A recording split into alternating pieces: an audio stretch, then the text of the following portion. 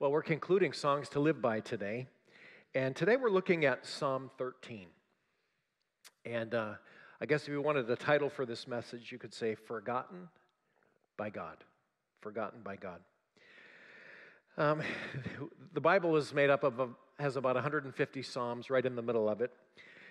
These psalms, of course, are psalms. Songs are psalms of praise and prayer. Prayers to God and praise of God. And I think you've noticed, if you've spent any time in the Psalms, that they are refreshingly honest. And did you know this? Did you know it is okay to express heartfelt disappointment to God? It's okay to do that. We all express frustration at different times in our lives to God because seemingly He is not paying attention, at least not the way we want to. Seemingly His inactivity means His indifference. That's what we interpret. And so there are many psalms. In fact, there are more psalms called laments than any other type of psalm. What is a lament? A lament is a passionate expression of grief or sorrow. A passionate expression of grief or sorrow. And there are more psalms of lament than any other kind in the entire Bible. There are both individual laments and, as a nation, corporate laments, where the godly cry out to God in their emotional loss and pain, telling God exactly how they feel. Have you ever done that? Have you ever had a lament? Have you ever expressed to God disappointment, disillusionment, discouragement, your heartfelt disappointment? Today's psalm, Psalm 13, is a psalm of David. It's a personal lament. Now, we don't know the occasion of this writing of David. We don't know what caused him to write this, other than the inspiration of the Holy Spirit. But we don't know the circumstances going on in his life at this time. But we do know that King David was one of God's chosen vessels. And he lived large.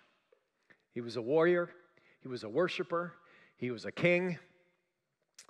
And he also sinned large, if you consider murder and adultery and lying a sin, which of course we do. So even though we don't emulate all of his life, there are parts of his life that we do relate with, and it helps us to understand.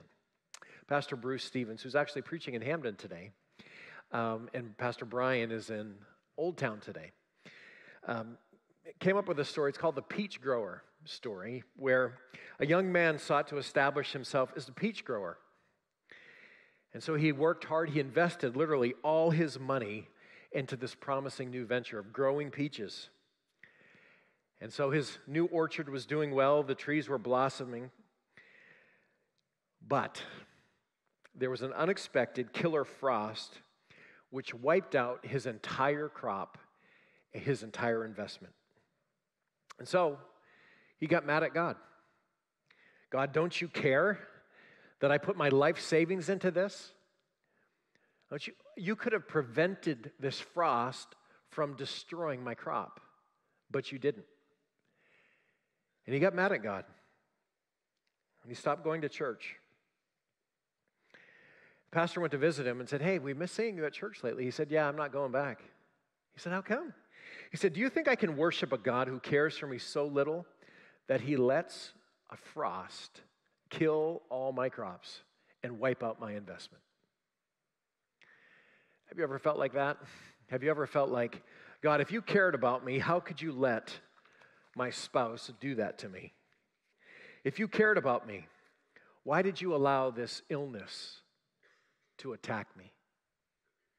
If you were really paying attention, why are my children behaving this way? Why have they walked away from their faith? God, don't you see? Or worse, if you see, don't you care? For those who do not have faith in God, when suffering and calamity comes our way, we could just write this off as, well, it's bad luck. But it can be a bit more of a dilemma for those who believe in a God who is a good God. And of course, this gets back to the age-old question of suffering. How could a good God allow bad things to happen?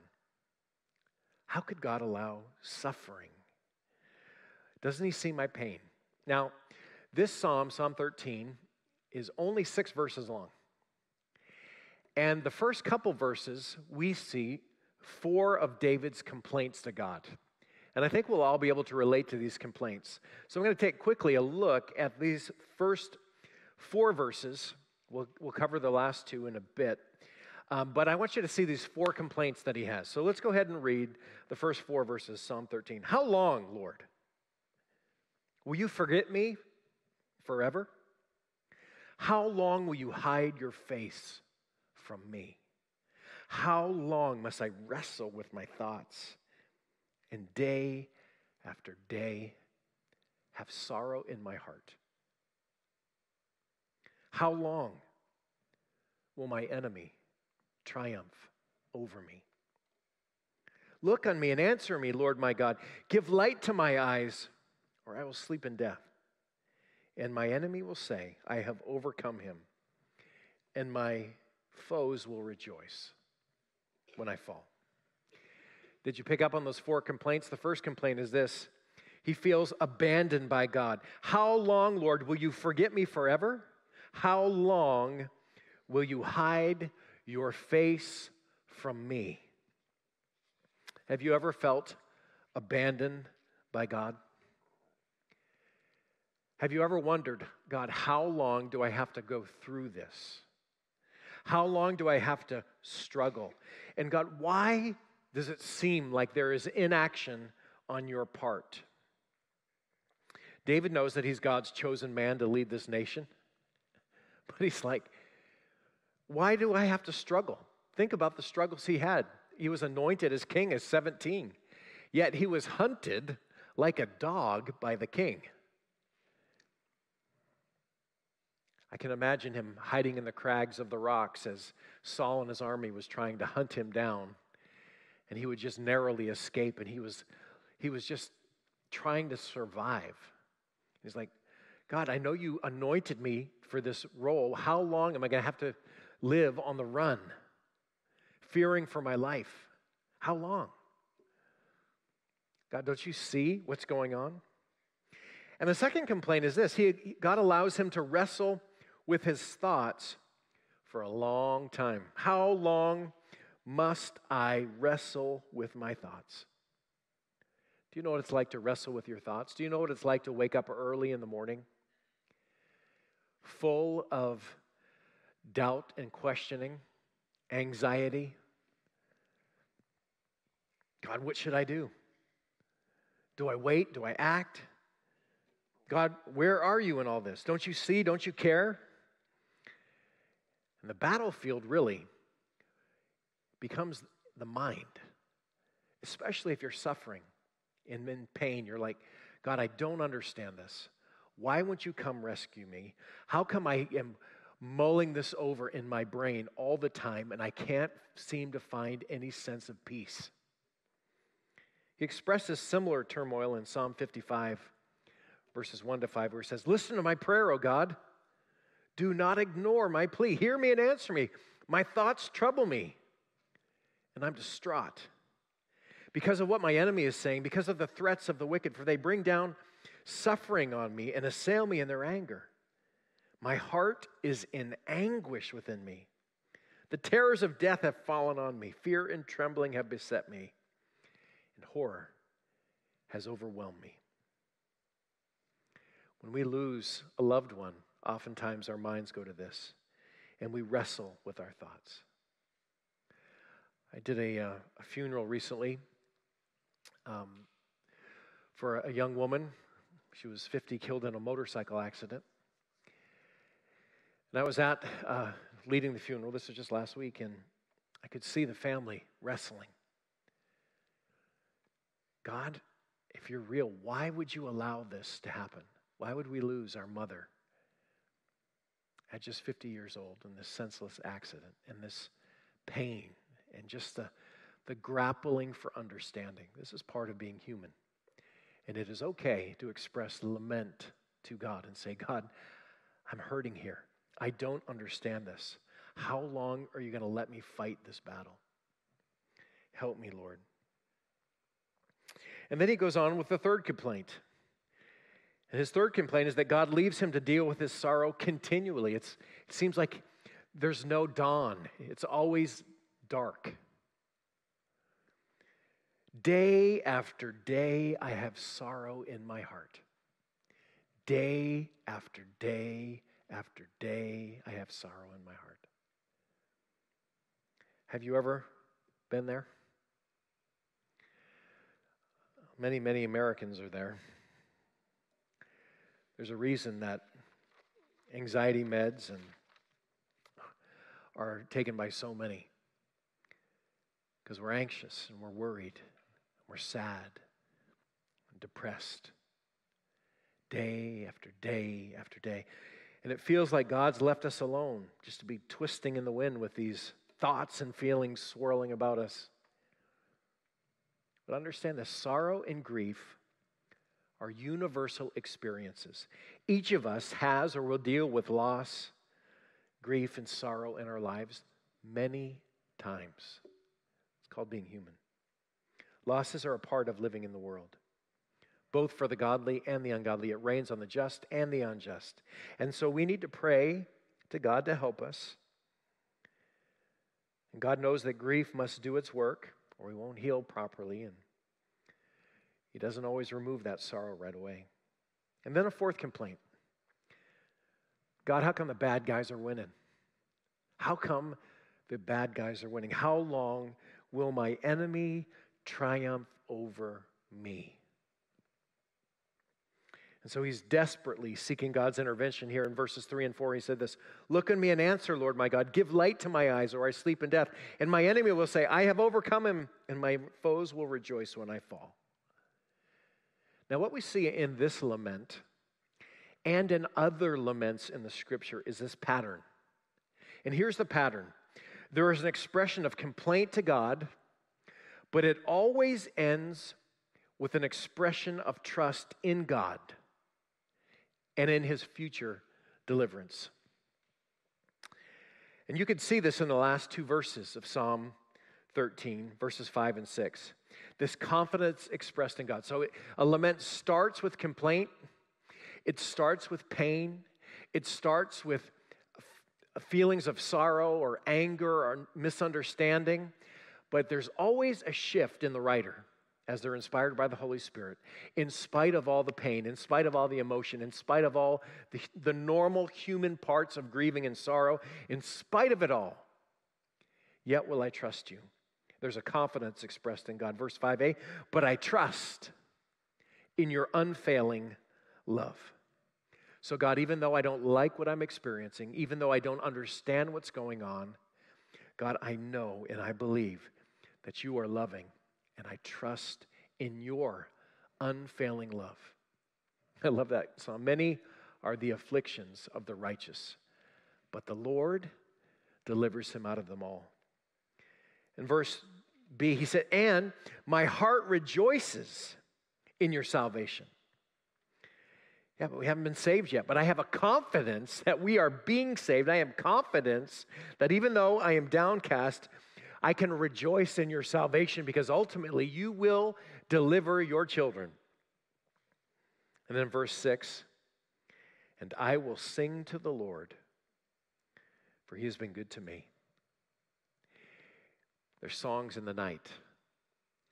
There's even a song in a believer's heart in the middle of confusion, grief, sorrow, pain. And we see this progression now. The progression starts after the complaints, after we're honest with God. And you're not going to intimidate God by telling him how you feel. He knows it anyway. And he can relate, right? Jesus was tempted in all ways like we were, yet without sin, fully human. And so when you express how you're feeling, how you don't understand, how you're upset, how you're grieving, how you're sorrowful, whatever it is, after you express that, allow your mind and your heart to follow this progression. God, though you slay me, yet will I trust you. God, I know you can deliver me out of this fiery furnace, but even if you don't, I'm going to trust you. I'm not going to bow. And this trust leads to rejoicing. Faith. Faith leads to hope. We can sing even in the dark because our faith is in God. And now quickly, I want to just kind of, after looking at this lament, these 6 verses, just kind of unpack 6 lessons from this lament. 6 quick lessons that we can take away from this. The first is this: it is a normal Christian experience to feel forgotten by God. It's normal. We struggle. We wrestle with our thoughts because God, in our opinion, did not intervene in the way we anticipated and help us. It doesn't mean you're a weak Christian or you'd be a better Christian if you didn't have these feelings. The truth is this: we can't discern God's favor or purposes solely by our circumstances. It rains on the just and on the unjust. And here's another truth: the Bible alone tells us what God is thinking and doing. And God has told us no child of His is ever abandoned nor forgotten by God. Even though it may seem like it, even though it may feel like it, you are not abandoned or forgotten by God. Here's what happens. Unbiblical assumptions get us into trouble. Let me just go through 3 real quickly with you. The first is this: sometimes we incorrectly assume that God's job is to prevent us, from having problems or to immediately fix our problems. The second thing is this: we assume that God's job is to prioritize my happiness. We think that my happiness is the greatest goal. We prioritize that. At least we think God should prioritize that over, for example, us being holy. And the third assumption is this: we think that because we sacrificially serve God, He is going to make our life easy. It's not the case. To get back to that peach grower story, I'm not going to serve God anymore. I'm not going to church anymore because God allowed this to happen in my life. Well, the minister said, well, listen, God cares for you more than He cares for your peaches, that's for sure. And He knows that frost is not good for your peaches. He's not surprised by that. But He also knows that you won't grow unless the frost comes.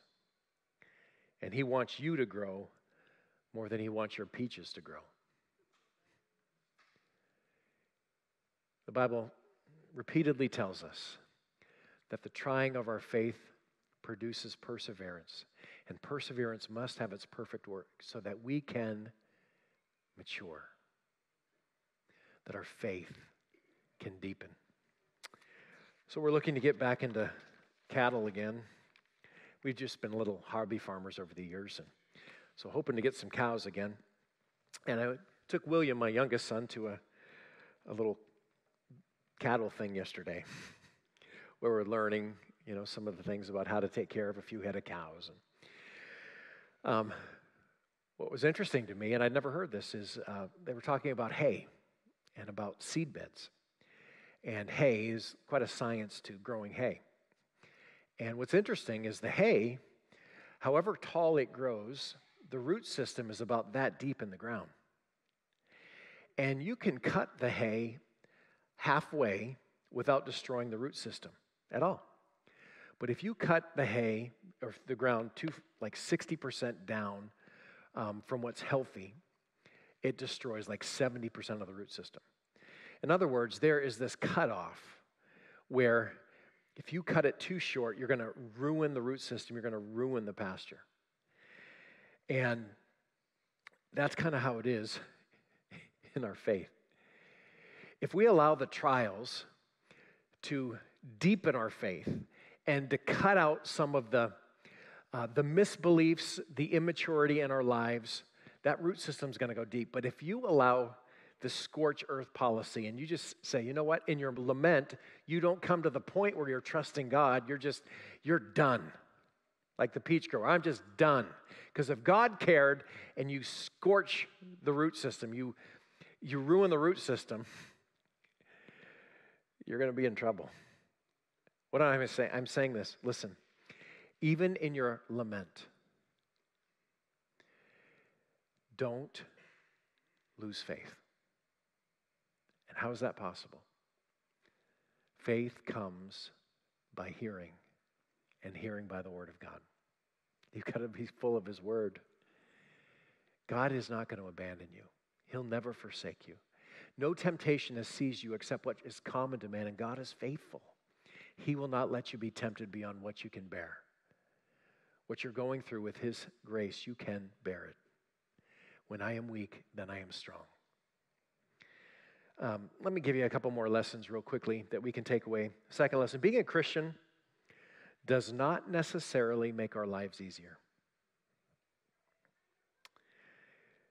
The world is the battleground. Heaven is the playground.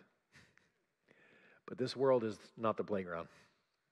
Yes, God allows us to experience some ups and downs and have some beautiful moments of joy and peace and love and all wonderful things. But it is a battleground, and there's a fight against evil. And sin has marred this planet. That's why God's going to melt it in fervent heat and recreate a new heaven and a new earth wherein dwells righteousness and no sin and no effects of sin. Amen? It's something we have to look forward to. Remember when the Apostle Paul, who was Saul at the time, got saved and he went blind? Ananias came to him. And Ananias said, this is in Acts 9:15-16. God told Ananias, listen, go to Saul. He is my chosen instrument to proclaim my name to the Gentiles and the kings and to the people of Israel, and I will show him how much he must suffer for my name. That's great. You want to be called by God? Let me show you what it's going to be like. You're going to suffer for my name. But in that suffering, your faith is grown. Your trust in God, it's purified, is real. It's real. And in the middle of the trial, there's joy, unspeakable and full of glory. Rejoice in the Lord always. I'll say it again. Rejoice. Amen? Third lesson, it's okay with God when we boldly acknowledge our feelings to him. There's no shame in doing that. It doesn't mean you don't have faith. It means you're human. God knows your thoughts anyway. Let your thoughts run deep. And let your words be few. But be honest with God. There's something about trials and going through pain when you express your true feelings to God. But at the end of that painful prayer, you express your trust in God in spite of it. I'm telling you, there's a joy that comes. There's a strength that comes from God for those of his children who express these laments, yet still put their trust in him. Fourth lesson, real quick. It's possible to trust, to rejoice, and to sing to God, like we saw in verses 5 and 6. 4 and 5. 3 and 4. 3 and 4. Even when, I got a good memory, it's just short. Even when we're in the midst of trials. So after his complaining session with God, what does David do?